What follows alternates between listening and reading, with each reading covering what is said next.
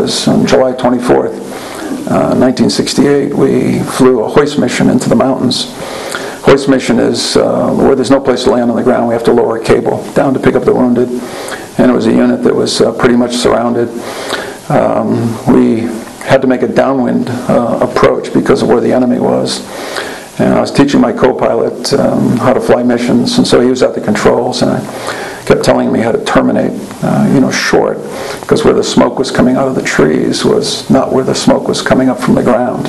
So he had to terminate his approach above the trees before the smoke. And he was too hot on the approach, and we drifted right past the smoke, and that's when all the bullets, started coming up. First thing I noticed was a bullet in the window in front of me. Right, and that can freak you out. Was that coming in or going out, or what was happening? And we were taking fire from our 4 o'clock low, position, because we had just overflown where the enemy was. 3 bullets hit the back of my seat. One went out the window right in front of my face, and the other one hit my door gunner in the head. And all the instruments were lighting up. We lost our hydraulics, oil pressure, oil temperature, transmission, and so we had no choice except to go back to the base. So we weren't able to get the wounded out. I took my door gunner into the aid station, and the rest of us got another aircraft, and we went back out. And this time, rather than making an approach from altitude, I went low level and came in over the tops of the trees. We came to hover over the top of the unit and lowered the cable. And as we were pulling up the first wounded guy, that's when they opened up again. And I remember turning my head. He was a young, black kid, and just as the cable got him to the skids into the aircraft, he got hit, and blood splattered all over us in the cockpit. And lights were coming on again, the same emergency lights, and this time the fuel pressure gauge. So we must have, taken some pretty severe hits on the bottom. So we had to leave. We only got 1 wounded out. We had to make an emergency landing with no hydraulics, and the fuel gauge going down pretty rapidly at a fire base. Then the brigade commander put a moratorium on missions out there. The ground unit was going to have to either be relieved on the ground, or they were going to have to walk to a place where helicopters could get in, because a gunship had also been shot down. So 2 hours later, the battalion commander for the unit that was on the ground showed up and was asking for volunteers.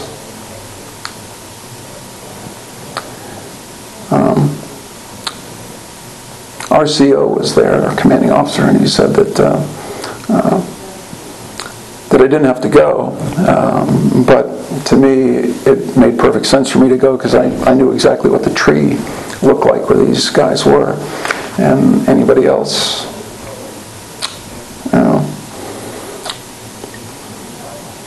would have been hovering around, and that was more dangerous. So I got to pick my crew, because it was all volunteers. So I got my co-pilot from a couple of months before, and medic, door gunner, and crew chief, and out we went. This time we came to hover over the trees. We started to lower the cable, and they opened up again. Same lights came on, except there was a new one. It's called engine chip detector, and that means that there's oil, there are metal particles floating around in the oil system, and if enough of them are there and they hit the magnet and it closes the circuit, it means that an engine failure, it's a turbine engine, it means an engine failure is probably imminent. So I had a choice, stay at a hover and try to get some wounded out, and run the risk of crashing on top of them, or leaving. And about that time, I was shot in the arm and in the chest, but I had a bulletproof vest on, so it bounced off, but it did break a rib.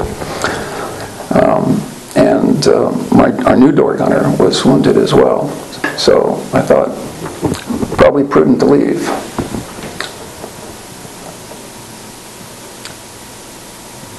We put in the power and did a climbing turn to the left, and probably 45 seconds later the engine quit.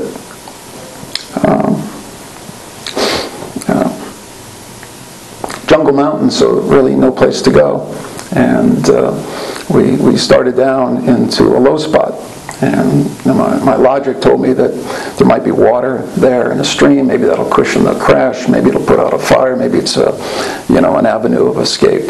And my crew chief said there was a clearing at 9 o'clock. And I looked over, and sure enough, there was this small clearing about the size of 2 helicopters, and banked over to the left with no engine, and somehow managed to plunk it right into that one little spot, and there was nothing for miles and miles.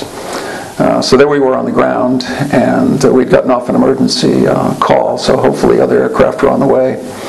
And some gunships showed up, and they were putting fire down around us about 100 meters away, and we could see tracers going back up.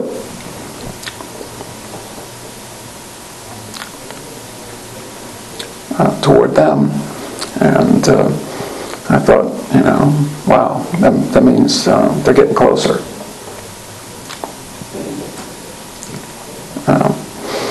So we got our weapons out, and we got ready.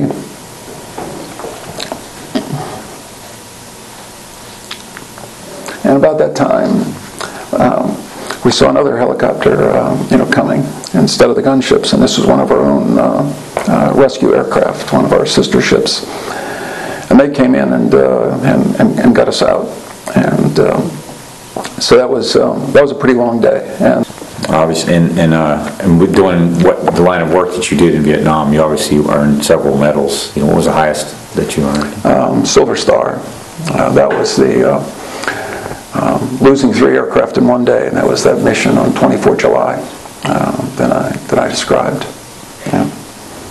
They would either have to dock me a lot of money for 3 helicopters or give me a medal, so I guess that was their decision.